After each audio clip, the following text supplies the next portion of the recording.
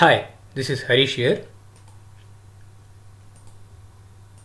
Welcome to DB2 LUW tips and tricks video tutorial part 103. In this video tutorial, I'm going to talk about how to roll forward database multiple times without getting missing log file error. This means like I am issuing multiple roll forward DB commands. Now, this slide talks about the problem scenario. The problem scenario is we want to demonstrate how to roll forward database multiple times without getting the missing log file error. Suppose if you have a scenario wherein there are 1000 log files for roll forward, so you can always copy those 1000 log files into the overflow log path directory, and you can use that overflow log path option in the roll forward db command, and you can roll forward all in one command. Okay, now if there is some scenario wherein you want to roll forward into chunks of files, so because of some limited space or something like that, so you want to split your roll forward into, you know, like 1 to 100, 101 to 200, 201 to 300, and so on like that.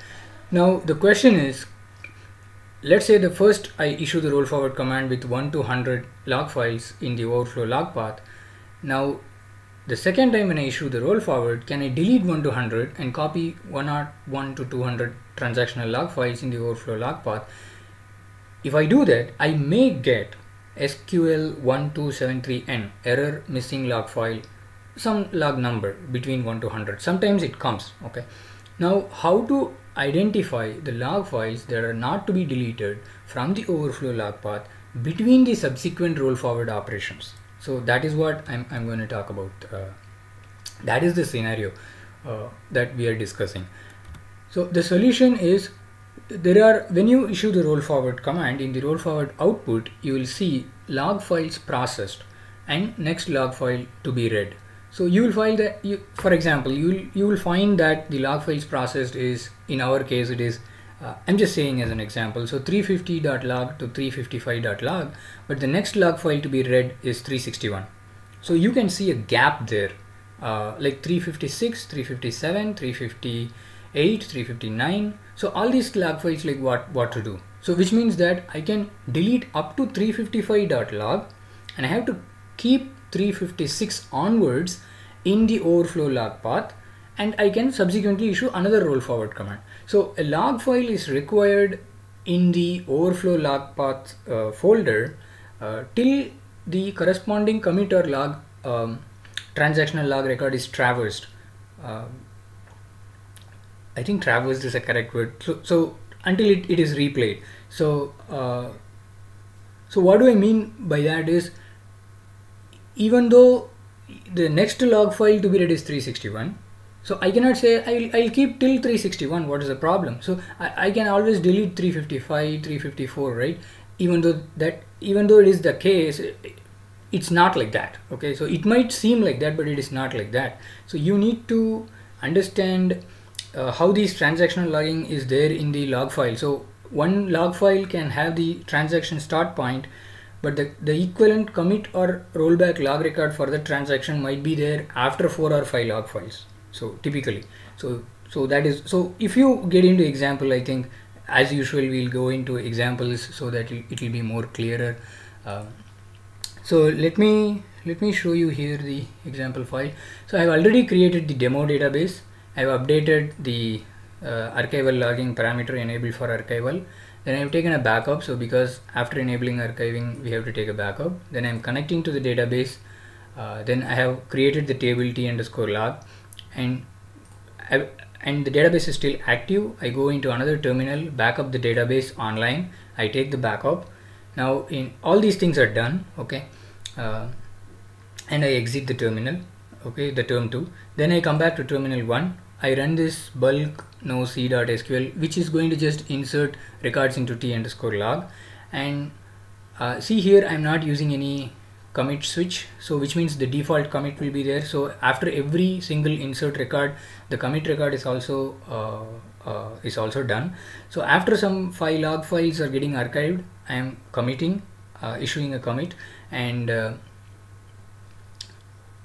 after that I'm issuing the DB2 plus C -tf. So here you can see plus C, which means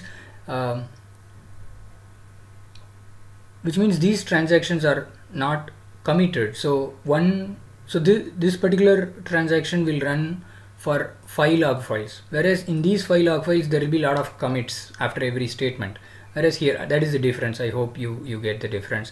And do the connect reset and move all the archive log files into some particular folder and drop the database and terminate. So I have done all these steps.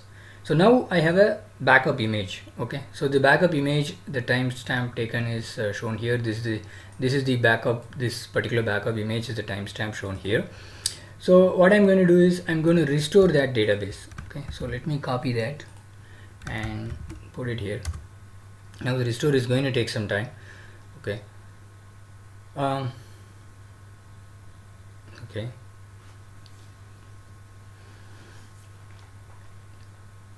So if we come back to the discussion, so what I'm saying is there is a concept of oldest transactional log record. Okay, so in a log file there will be one transactional log record.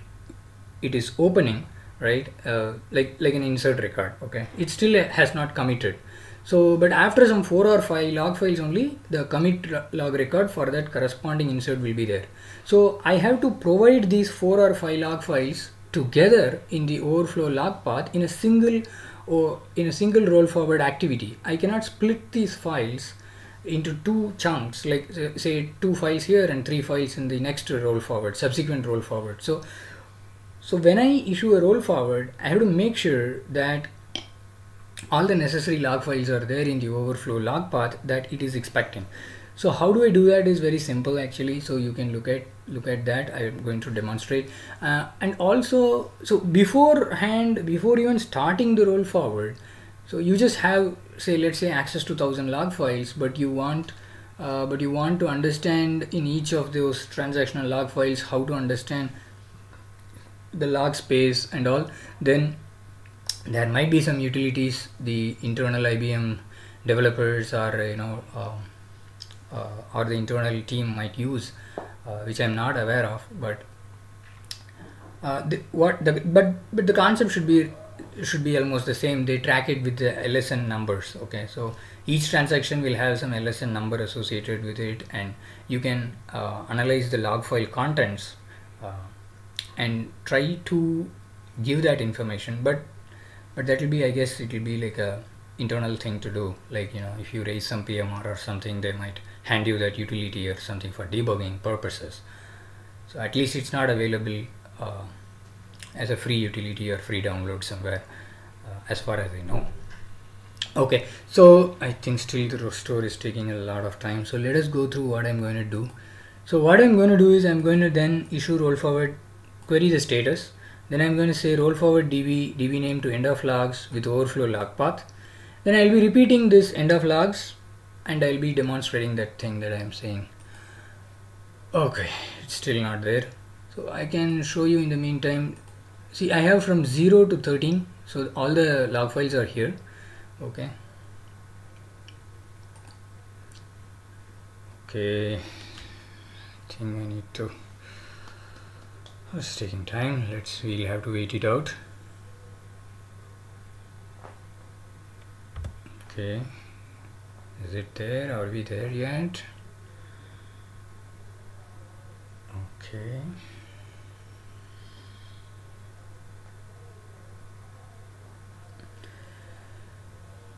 Okay. Let me check.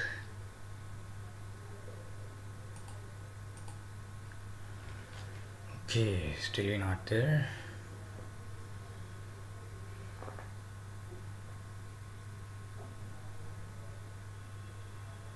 Oh, it's way longer time than expected. It's just a small database. I don't know why it is taking such a long time.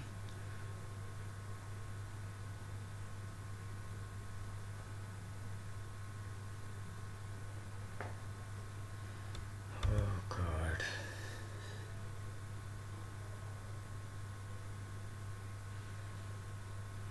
Am I in the correct directory?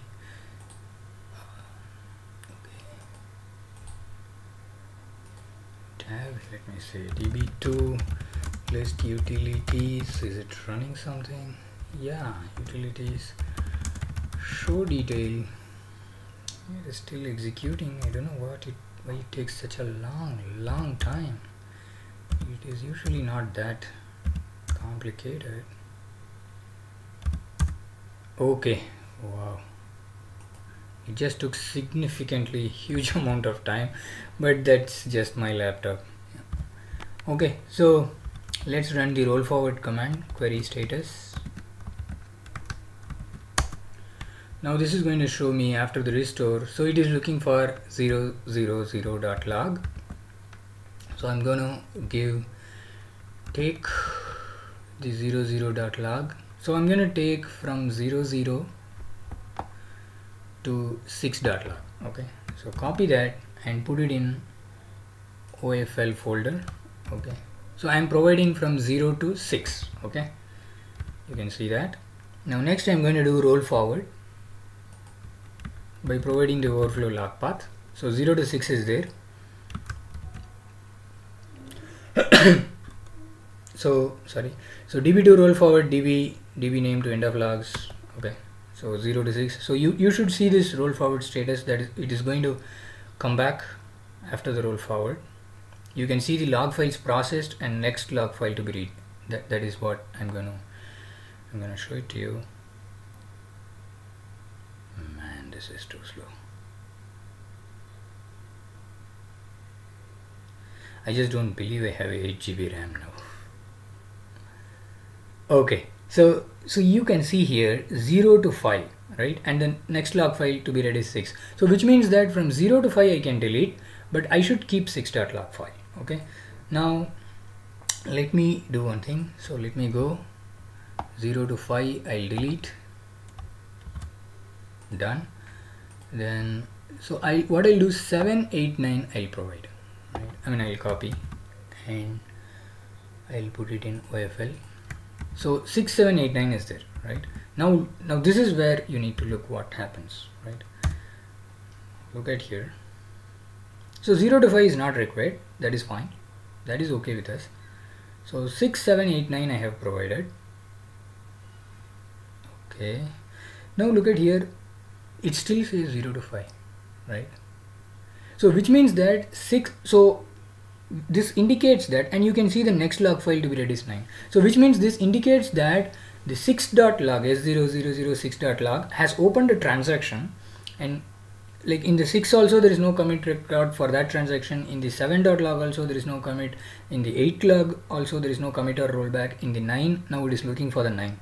Okay, so still it has not found the equivalent commit or log rollback log record for a transaction which has been opened in 6. Now even if I provide 9, 10, 11, 12, I cannot delete 6. See, that is what I'm going to show you. So I'm going to delete 6 for example, and I'm going to provide 10, 11, 12. Okay, so copy that. See, so 7, 8, 9, 10, 11, 12 I have, and as per this output it is only looking for the 9.log for the next log file to be read. So what is the problem? It can roll forward. That's how we typically think, but it will not. Okay, see, it is still looking for that 6.log, right? So I have to provide that 6.log. That's the whole, I mean that's the tutorial, right? So I'll copy that 6.log, copy that and come back here, paste, and I'll also do one more thing. I'll just copy the 13 also. That's the only thing missing. So why to do one more time, right? So 6 to 13 I have provided. Okay, roll forward. So that's the thing. Even though your current log file, like from 9 onwards, even though you are providing, this number is what is important. So this gap will tell you, that which log file should not be deleted. So instead of, in our, if you look at the slide, so instead of deleting everything and starting from 101 to 200, you may have to keep from 95 and then only some 95 to 195, those range of log files you can copy, right? So even now here, see 0 to 12 so is not required. No, we have processed it, so 0 to 12 is not required. So I'll delete everything here, but 13 is required. See here, 0 to 12 is processed. Now the next log file that is to be read is 14, but in any case I don't have a 14, so so there is only 13.log file which I cannot delete. I have to provide it in the overflow log path. Then I'll go and I'll say complete, right? So copy that and okay, I say complete. That's it. Oh, okay. That's a small mistake. Okay. I don't know. How did I miss that? Okay, yeah, I have missed it. Okay. All set. Yes, so all the log files have been processed and everything is cool now, so I can connect to demo database, and so that's the whole point. So you should look for the next log file to be read and log files processed. So whatever the log file process number indicates the last number, so the end, there is a start number and an end number, so the end number of the log files is what you should, up to that you can delete from the overflow log directory. So that's it. So that's the tip that I wanted to provide. Hope this information was useful to you.